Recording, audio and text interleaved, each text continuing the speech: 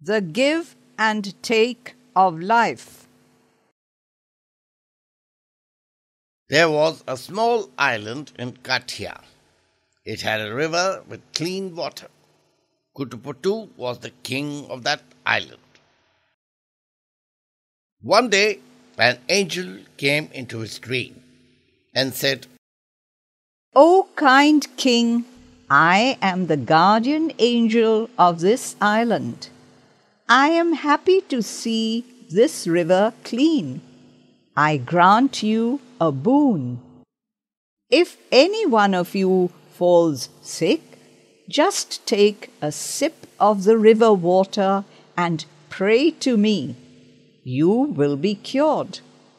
But this will happen only if you are good to the river. You have to be careful. Saying this, the angel disappeared. Kutuputu shared the dream with his people. They were all happy to hear this. They took great care of the river and made sure that nobody dirtied its water. Many years passed happily. People in that island lived longer as they were healthy. This increased their population. The demand for water too increased. Slowly, the people became careless.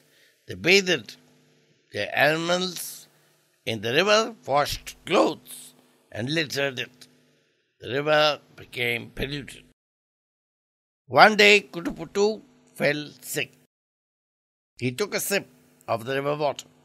Nothing happened. He was not cured. Some other people also who were sick tried the water. Nothing happened to them too. Kutuputu became sad. He prayed to the angel, O blissful angel, help us. This river cures us no more. The angel appeared. She smiled. O mighty king, this is the give and take of life. The river was your lifeline. You treated it badly and made it dirty. How can it be good to you? Kutuputu and the people understood what the angel wanted to tell them. They realized their mistake.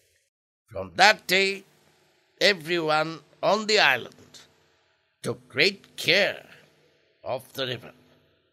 The water became clean, and the people got their boon back.